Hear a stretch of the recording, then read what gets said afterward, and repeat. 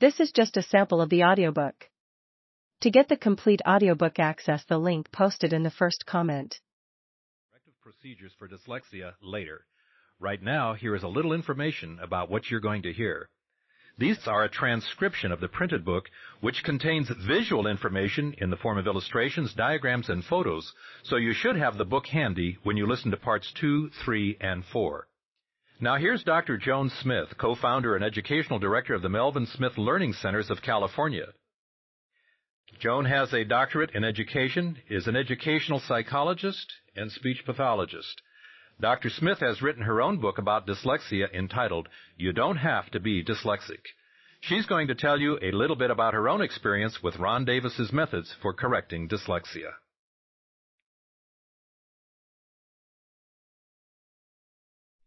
During the 25 years I've worked with students who have learning disabilities, I found out that it's always the student who teaches me what I need to know. So it's no surprise to me that someone with dyslexia has come forward to teach us what we need to know about dyslexia. As a student in school, Ron Davis suffered the injustices, unfair treatment, and humiliation familiar to most individuals with this unique learning style. The combination of talents and inefficiencies described in this book will be recognized immediately by others who have this unique mix of skills and difficulties. As a teacher, Ron gives us an experiential, first-person understanding of what dyslexic students go through in school. He describes how learning differs for the dyslexic in words we can easily understand. He makes the experience real and gives us the insights needed to teach effectively. 4 different locks on learning are opened by the keys of Ron's accomplishments. First, the key to understanding that the dyslexic learning style is actually a talent. Second, the key to comprehending the dimensional awareness of people with dyslexia. Third, the key to conceptualizing what disorientation is.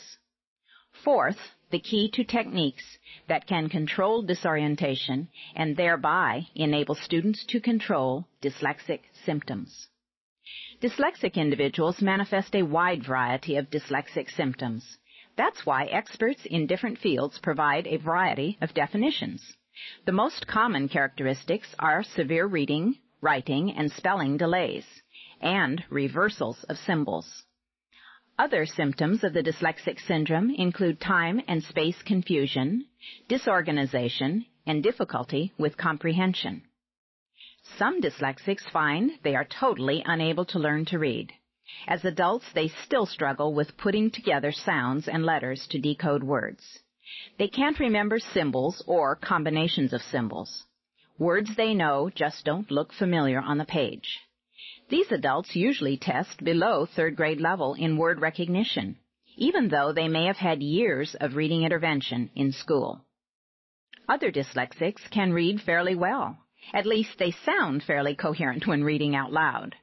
But they find they cannot understand what they read. They have to go over a sentence several times to glean some meaning from it. They tend to have severe difficulty in writing and find the symbols of language frustrating. Both types of dyslexics experience the same humiliation and frustration. They are technically illiterate and limited in their freedom to make the printed word work for them. Dyslexia has always provided a strong motivation for teachers and researchers. Their disabilities in reading and using their intelligence in a traditional manner have inspired the teachers and clinicians at the Melvin Smith Learning Centers to continue seeking answers and solutions to the problems of our students. In our efforts to assist our clients, we investigate any and all techniques that appear. I first became familiar with Ron's work in 1983 when a dyslexic student from our school's program was taken by his parents to the Reading Research Council for a week-long program of orientation counseling. This was our first introduction to a truly unique program. When the student returned from the program, he was definitely on a high from his success. He claimed he could concentrate and stay on task for the first time. I immediately asked him what had made such a difference. "I can't tell you, Dr. Smith," he said. "It might make you sick. Only dyslexic people can do this." I now understand that he was talking about the feeling of queasiness that disorientation sometimes has on people who aren't dyslexic. But at that time, I was confused and skeptical. I decided to wait and observe him in order to see whether there was any lasting change.